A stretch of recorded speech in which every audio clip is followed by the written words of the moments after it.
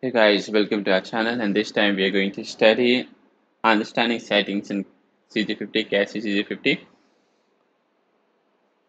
So before you enter into any examination, you must reset your calculator as explained previously. If you have not seen the video, you can click on the link at the top. So this time I'm going to talk about various settings that your calculator has, and the settings. Please remember, setting is different for different application. So let's say if you're in a matrix, go in there and then you push shift and menu to go into setup, and you can do the necessary setup here. So I would suggest some of the recommended settings. So mode is composite, that's to be okay. And then function rigidity was saved. You can change it to ABC as well. Function type is should be one, and then if you do some parametric or polar or implicit function, you can change it from here. Draw type should be connect derivative of. If you would like to plot derivative at times, you can turn it on. Angle should be radian. At times people make it degree, so you can do it degree as well, but I would suggest use catalog feature for degree. If you don't know how to use catalog feature, you can click on the link at the top. So always try to keep it in radian, because 80% and 90% of the time you'll be dealing in radian for AEP and IB both.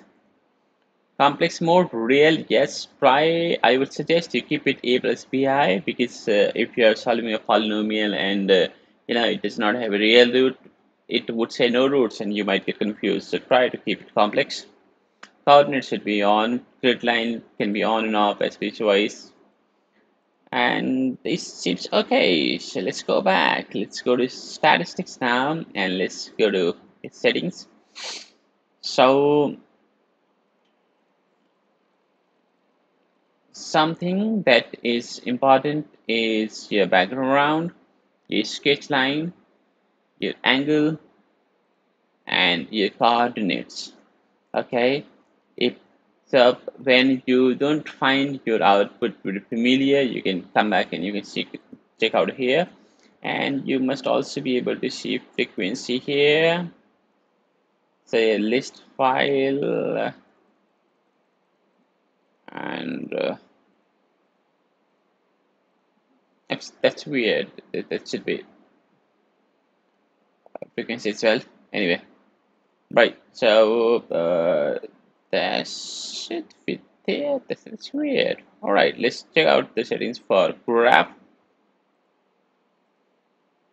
So be very careful if you would like to draw simultaneous graph or derivatives, or if you would like to try to draw some graph function on dual screen. If you want to draw graph and you want to have table as well, so you can see change GDT, etc. All right, and don't forget to do the necessary for other application and your system as well. Always check that you have the updated OS by going to settings and hitting F4 3.2, because every 6 months Casio releases new OS. So please keep a keep an eye on it, so that when you get a new OS, you get better and more functionality and optimum results.